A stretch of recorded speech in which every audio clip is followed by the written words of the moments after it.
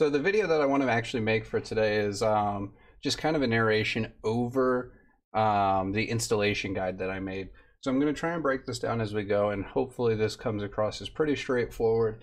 Granted, it did take me a few attempts of downloading it to get a clean video installation, and even still, at the very end there's a slip up where it's all in pink due to a graphic bug that did fix itself when I rebooted. So this will get the game running on a Windows 10 computer, and here's the video. So we'll just kind of follow along, but the biggest part we want to do here is go to speedrun.com/stz, go to guides on there, and that'll take you to this page where you hit how to get and install the game.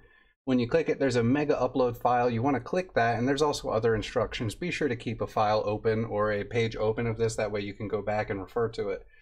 Nonetheless, click your mega upload file. You'll get a file that looks like this popping up. It's about 1.88 gigabytes, so be mindful of that.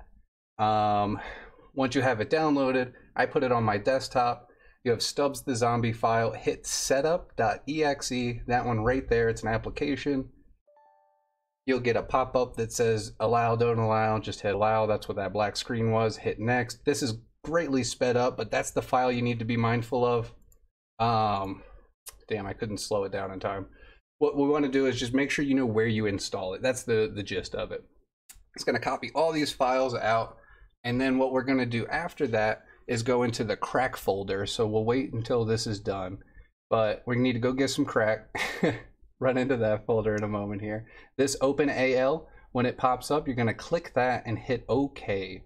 That's going to go ahead and confirm the installation for you. You get installation complete, hit OK again, and then hit finish. After that, open up the crack folder, which you'll see coming up in a moment, and you'll have Stubbs. Go ahead and hit or right click it, hit rename, capital C, lowercase o, capital D, S, P, enter. That'll make a file called CoDSP. Copy that file, or actually, sorry, go to properties, compatibility, then hit run this program in compatibility mode. Click your drop down and click Windows 7. At that point, hit apply and then hit OK.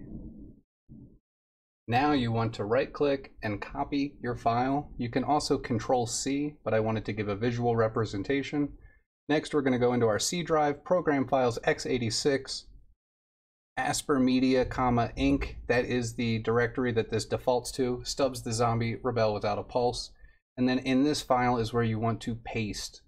You'll get the continue, allow, don't allow prompt, so hit continue in there. You might have to give admin authorization. But then at that point, you can go ahead and click the game. My screen's gonna flash.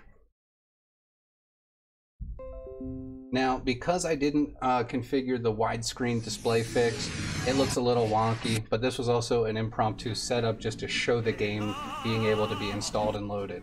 The textures, as I was saying, are pink right now for the people, and that's because I did not reboot the game, or reboot the computer after installation. So be mindful of that. You just want to hit reboot after you get everything installed if you see this graphical bug, but the game runs through at that point. My laptop's a little sluggish, so you can see in the video it's a little choppy, but that gets the point across for how you want to play the game. So we go ahead and hit save and quit, and we're done in there.